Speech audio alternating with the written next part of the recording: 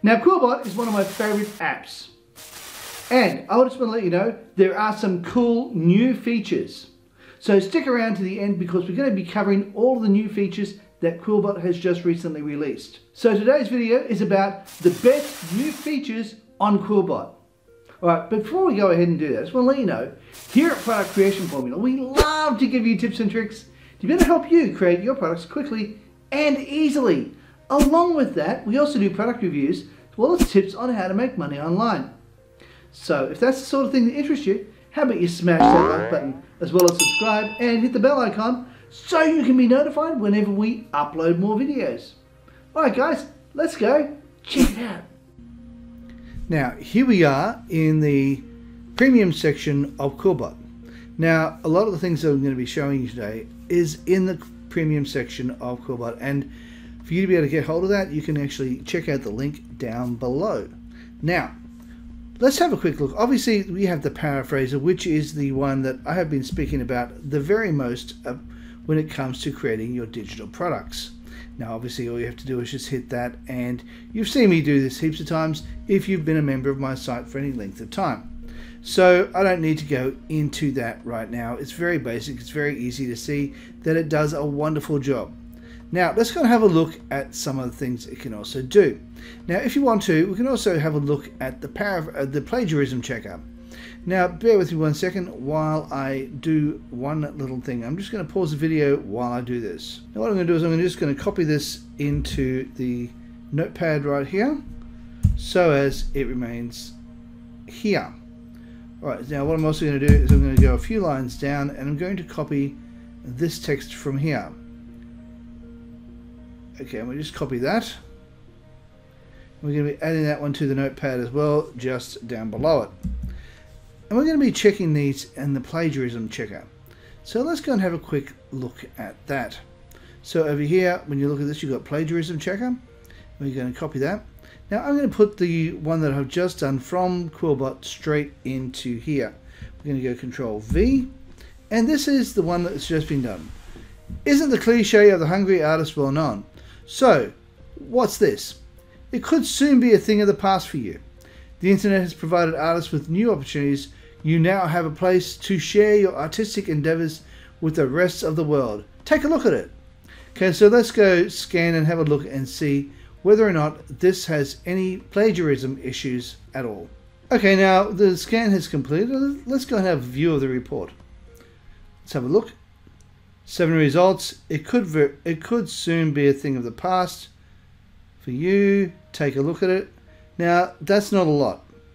For you to change that up, it would be a very, very simple matter, and that is essentially a brand new article. Even though I only just put a little tiny bit in there, it can be seen that it has got a little bit it needs to be changed, but you can easily change that. It will only take you a few seconds. And that is the Plagiarism Checker. It's really good. It tells you the identical words, it tells you minor changes that can be made, and omitted words. So as you can see, there are 15 similar words, 7 results found, and these are the various places that have got similar results. So you can change it up so as there are none at all. Okay, another thing you can do is go over here to where it says co-worker. Now I'm just going to copy this one. This one over here is called co-worker, and you can click on that.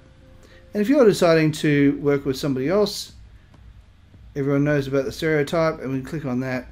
And this is where you can do things like notebook. You can have citations, any citations you might have. You can have analytics, and you can also go paraphrase, and you can also have summarizers. So if you have a look at this, you got it's grade 7 English, it's positive, and it's got 8 sentences, 5 paragraphs, etc. Now you can have this, and you can be working on a project with a co-worker, which means you can actually go with each other and work on it together. You also have your paraphraser and your summarizer. Let's go and have a quick look at what else is here. Now over here you have your summarizer. Let's click on there and we just go Control V, and let's now summarize what we have here. It'll grab something from here and it'll then turn it into it'll find the most obvious thing to turn it into it. So then it has opened up new opportunities for artists. Now you have a platform to share your creative efforts with the rest of the world. So as you can see, that has summarized that through those 2 sentences. So let's have a look over here. You now have Citation Generator. So let's go over here. Now over there, I'm going to grab an article from this particular one and copy this particular blog post. And we're going to go back over here and we're going to place the URL right in there. Now you can have it as a website or you can have it as a book, but in this particular case, we're going to have it as that one. So we're now going to hit Cite. We're going to wait for a moment. Okay, so what we're going to need to do is go back over here and we're going to scroll through until we find the artist. So the person's name is called Brian Clark. So we're now going to just go back over here and click on here. And we're just going to put in Brian Clark. Tap over a couple of times. And there we have it. Now we can now hit save the citation. And now it'll be saved as a university one. Now, so this is the Harvard University one. When I went to college, we had to use the Harvard version of the citation. So if we had something like this when I was at college, this would have made life a lot easier. We had to either do Harvard or Oxford, depending on who was taking the lecture. So you have a whole bunch of different citations you can choose from. As I said, this one's a Harvard. You can also go down here to Oxford if you wish to, which is the one I used to do. And you have a whole bunch of different types of citations depending on the university you are going to. So let's continue on. Now this is the basics of Quillbot Premium. Now somebody recently pointed out to me that the price has gone up, and they are absolutely correct, it has gone up. Now, but I would put it down to the fact that they have added so much more to it. For example, the Plagiarism Checker, the Co-worker, and the Citation Generator is what would have caused the price of this to go up. Now you have to understand that some of these have to be renewed every month. So, for example, 20 pages a month is what you get with the Plagiarism Checker. At the moment, we currently have 17 pages available. Next month, it will then go across and we'll have another 20 pages. But right now, we only have 17 because I've used up 3 in the process of practicing this. We also have the Co-worker, and all of these things are what we're paying for when we pay the higher price. So let's go back here to the pricing. Now let's have a quick look at the pricing. The pricing has gone up, but it's still worth it in the end. It's currently at $8.33 a month, which is, if you pay annually, is $99.95. Then we have the semi-annual, which is every 6 months, which comes to $79.95, which I don't think is very good value myself. I think it's way too expensive. And then you have your $19.95 a month if you can't afford the full $99.95 in one lump sum. So in which case you just pay on a monthly basis, and it may make it a little bit easier for you as time goes on. Now with the free version, you only get 125 words on a paraphraser, and you also have standard and fluency modes, 3 synonym options. You got 1 freeze word or phrase and 1200 words on the summarizer. Whereas here you get unlimited words on the page paraphraser. It used to only be 10,000 characters. Now it's unlimited.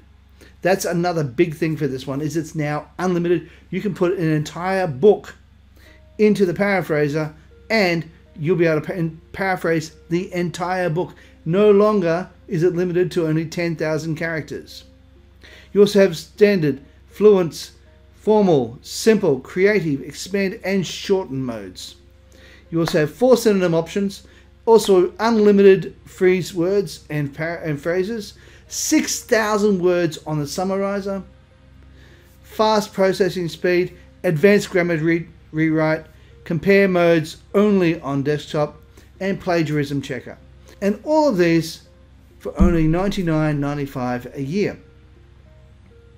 So do check it out. As I said, I'll leave a link in the description down below. I love Quillbot. I use it all the time when I'm creating my products, and it makes life so much easier because the way it writes it, it's so good. Alright guys, if you like this video, please consider smashing the like button, as well as subscribing and hitting the bell icon so you can be notified whenever we upload more videos. Hey, while you're at it, why not consider sharing?